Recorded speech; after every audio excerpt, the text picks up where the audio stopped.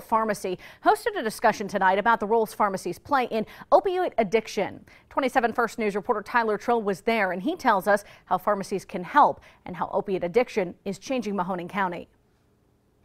Raymond Carlson of RC Outsourcing in Lowellville led tonight's discussion about opiate addiction. He says the goal is to educate the public about the role of pharmacies. Our concern as pharmacists is that 75% of the heroin overdoses begin as prescription pain issues. Carlson says people who get prescription pills sometimes do not realize how dangerous and addicting they can be.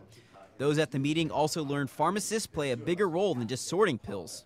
We have a duty to inform, to a certain extent, of the hazards of these medications.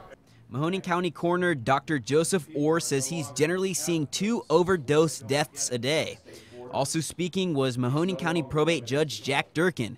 Durkin was invited by Chief Justice Maureen O'Connor to an 8-state delegation on opioid addiction in August. He says since he began on the bench, the average drug addict has changed. When we first started about 19 years ago, the drug of choice was crack or cocaine. The average age was 35. Fast forward 18 years, the drug of choice is opiates, it's heroin, and the average age has dropped to 23. Durkin says we have to educate our children against the dangers of drug addiction the same way we educate against the dangers of smoking. In Lowellville, Tyler Trill, 27 First News.